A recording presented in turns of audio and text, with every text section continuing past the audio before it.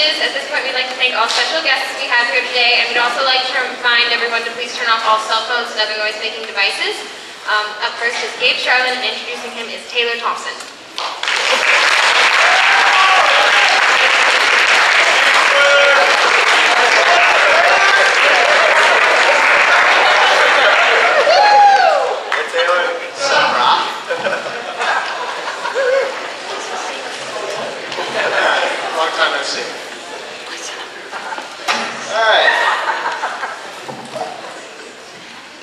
This has got to be the toughest intro I've written so far.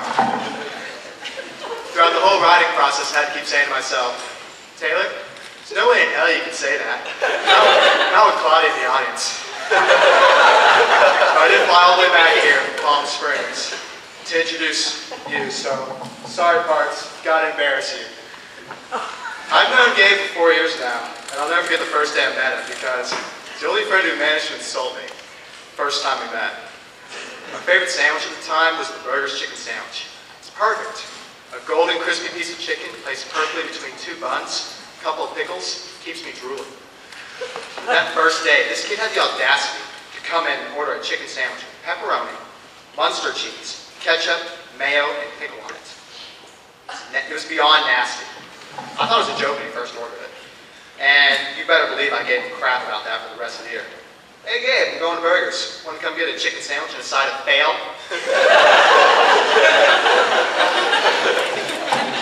Then there was that time about a year or so ago when Gabe was swimming for Lakeside.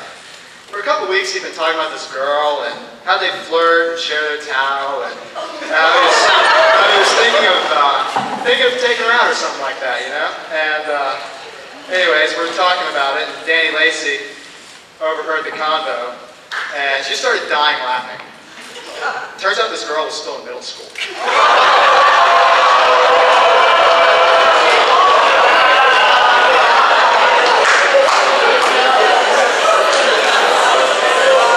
think Gabe's always kind of had a thing for younger girls. I mean, that's why he wears an Under Armour Youth Medium when he works out.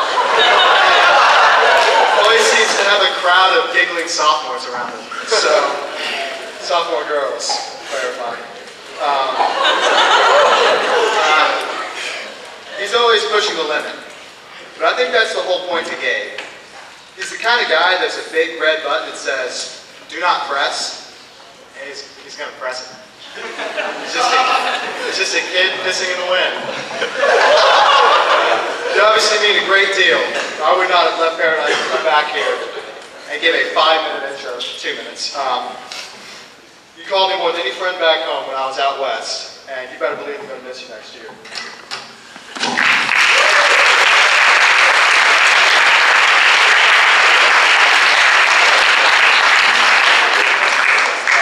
Okay. A week after I was born, my grandparents gave me the book, Oh, the Places You'll Go by Dr. Seuss. The book was prophetic. They knew that I would be on my way up, that I'd be seeing great sights, that I'd join the high flyers who soar to high heights, that I wouldn't lag behind because I'd have the speed. I'd pass the whole gang, and I'd soon take the lead. Ever since I was an infant, my parents helped foster a healthy love for going places. At the age of only a single month, my parents got me my first passport. When I was 6 weeks old, my mom took me to be baptized in Atlanta. At 3 months, my grandparents and I went to New York City to see the Macy's Thanksgiving Day Parade. Snoopy's still my favorite side of the parade. It was only a few weeks later that my mom took me to Guatemala. We spent 40 days there, going here, there, and as far as I can tell, everywhere. Before I was even 6 months old, I had my own frequent flyer account. Now, you could say I was on my way to bigger and better places.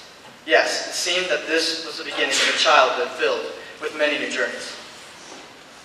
You'll get mixed up, of course, as you already know. You'll get mixed up with many strange birds as you go. So be sure when you step with care and great tact. And remember that life's a great balancing act. The first adventure I vividly remember occurred the summer between my 3rd and 4th grade years. My dad had the brilliant idea of going to Japan for 2 weeks. It was that trip when, for the first time, I said, I know I can take something away from this. It's the first trip that I can remember how I felt. what I saw, the sounds I heard, the things I touched, and the food I tasted. It was the first time I could recognize the impact that these sensorial experiences had on me. I remember what it was like to eat my first traditional Japanese breakfast: white rice, miso soup, an egg roll, grilled fish, usually to a crisp, and tsukemono pickles. I remember each meal starting with phrases of gratitude such as "itadakimasu," meaning "let us eat," and "gochitsusou deshita," meaning "thank you for this meal." My dad and I took Japanese lessons for a whole year before the trip. The woman who taught us not only how to speak, but how to approach Japanese customs and the history behind their traditions. You see, just going on the trip to see the sights is only half the experience. The other half is understanding why. Why was this temple built in multiple tiers? Why do people spin blocks of wood before entering into a holy space? Why do people thoroughly cleanse themselves before taking a bath? There's so much more to a place than just the place itself. People are the creators. People make a place what it is. Without understanding why people did what they did, there's no way you can truly understand the place itself. You will come to a place you can sprain both your elbow and chin. Do you dare to stay out? Do you dare to go in? How much can you lose? How much can you win?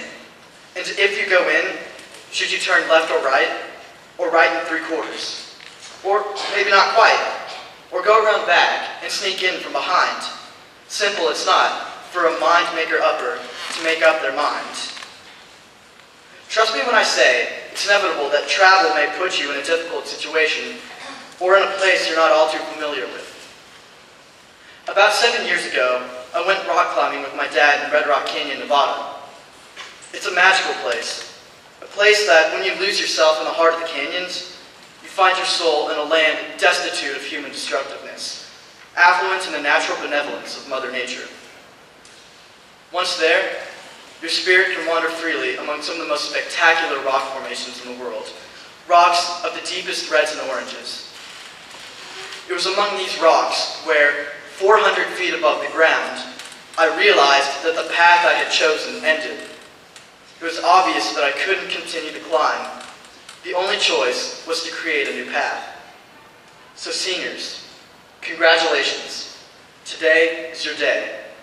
You're off to great places. You're off and away. You have brains in your head, and you have feet in your shoes. You can steer yourself any direction you choose. You're on your own, and you know what you know. You are the ones who will decide where to go. We've learned a lot here at Collegiate. Our experience is not to be taken for granted. We've been given the skills necessary to succeed on our next adventure, and it's just around the corner.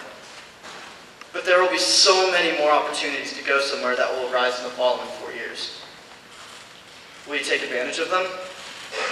Will you get to familiarize yourself with the world in which we live? The colleges we're about to go to are only microcosms in a very, very large world full of wonderful places and people. I've been lucky to meet a few. Will you?